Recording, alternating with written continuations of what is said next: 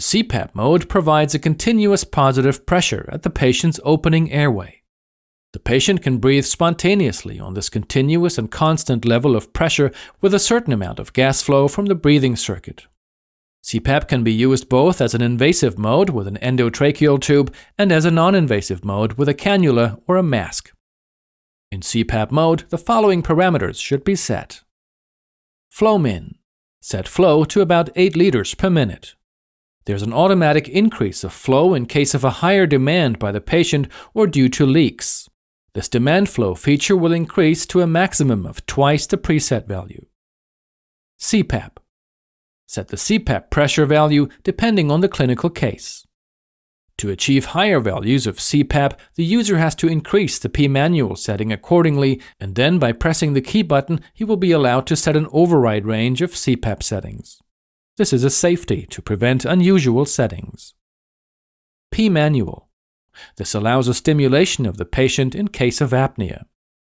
Oxygen. O2 flush. P manual can also be used as a sustained lung inflation maneuver with prolonged time. The maximum time for manual breathing can be adjusted in the additional settings menu by pressing the button.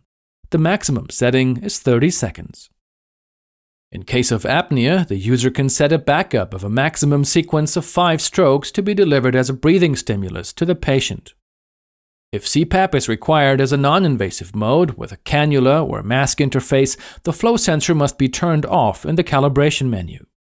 Flow and CPAP adjustable and automatic demand flow features an additional assistance in case of increased flow demand. Manual breath and sustained inflation are adjustable as well. The flow sensor can be removed and a non-invasive interface like a RAM cannula can be directly connected to the Y-piece. If necessary, the flow may be increased to make the CPAP more effective.